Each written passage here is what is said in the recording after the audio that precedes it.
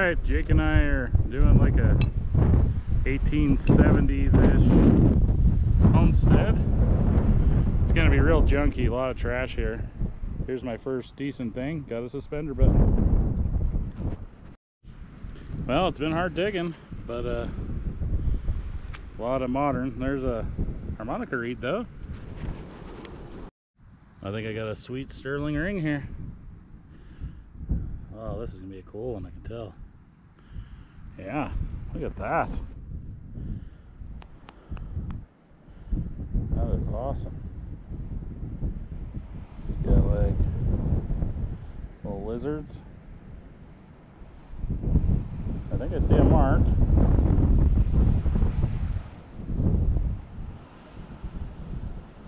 Yeah, and the mark says sterling, so this is gonna be older than the 70s anyways.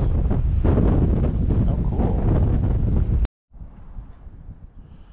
Well, that's a pretty cool license plate. I don't know if the 49 means 1949 or not. Nice. Oh, I think I got something good here. Look at that. Standing Liberty quarter. Unfortunately, like most of them, it is war thin. No date, but that's so cool. And that was right under a great big aluminum cap. But I dug that cap out of there and then heard the quarter. Alright, Dinwiddie and I were back in, well, I'm back in Montana. Digging with Dinwiddie. There he is over there. Anyways, we're in the snow. And look at that. General service button. First good dig. Back in Montana. It's got a lot of gold gild on it too. It's beautiful. I might have my brush with me. Let me see if I can clean this sucker up. Yeah, I think I left my brush at home. It's hard switching over from beach to everything. Switch all my gear up, so I'll get you a pic of it when I get it cleaned up. You know, for me, a 14 is almost never something good. Look at that though. I got a suspender. I think that's probably going to be like a Shirley President or something. But, it's going to be hard to clean it up right now. But it's got some chrome left on it. That's cool. Awesome. I can't tell if I got water on my lens. It's raining pretty good. But look at that, a little more hardware. Not far from the last one. You know, I'm not doing too bad on the relics. There's a little button.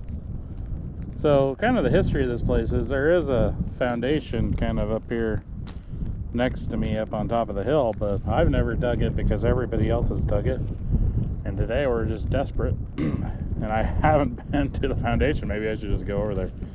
But I've just been kind of digging on the edge, you know, where a lot of people miss. And sure enough, they have missed a bunch of stuff. Well, here's the foundation. Dinwiddie's over there trying to get something good. Guess he got a harmonica reed earlier. Look at that, it says 1 cent only. It's Canadian, 1935. That's cool. Now that is the fanciest lipstick or whatever it is that I've ever found. How cool is that? It's all kinds of funky. I just got like a little makeup case or something. It's real fancy. But the crazy thing is, I think this might be I think this is silver. That's just got that look, that patina to it. And it rang up like it was silver. Dang. Let me wash that up. Well, one thing's for sure. It's beautiful. I'll have to test it when I get home and see if it's silver or not.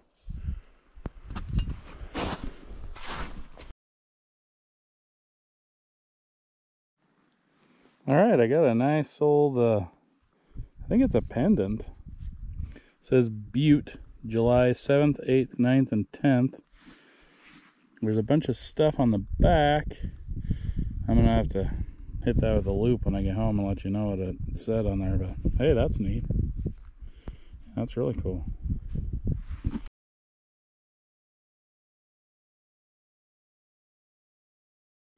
Geez, same area where I got that pendant. I got this thing. I have no clue what that is. It's kind of, oh, it looks like glass or something. Like what would have a glass lid, or, you know, I guess it could be some sort of gemstone, but it's got some sort of little attachment thing there. That's weird. What do you guys think that is? Well, I just snagged a weedy. Not quite as old as we'd hoped to get. Let me see if we can find a date. I think it says 1930. And the other coin was in 1935. So, yeah, maybe we're starting to kind of hone in on a date here. It'll be interesting to see if there's a date on the back of that Butte pendant, though.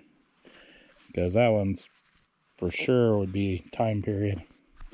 Because they would have had to gone to the event and picked it up. Silver, but probably plated. Yeah, nice little pocket watch though. Yeah, and I got the hook. It's in my pocket. It's more complete than you find most of them. Yeah, I think this is my most complete one. That's pretty cool. Yeah. Pocket watch, boom. Well, that's sure ring up nice. Brass buckle. That's kind of cool. Really old pen.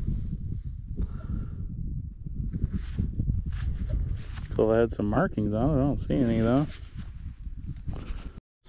All right. Anyway, he's got a little general service button.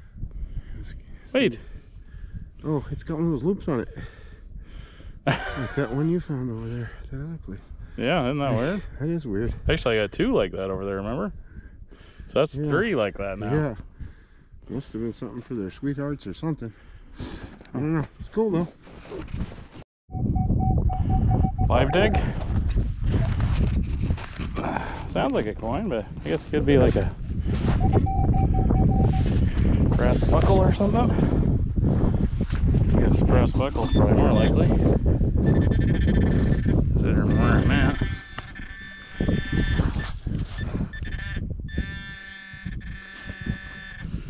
Something around.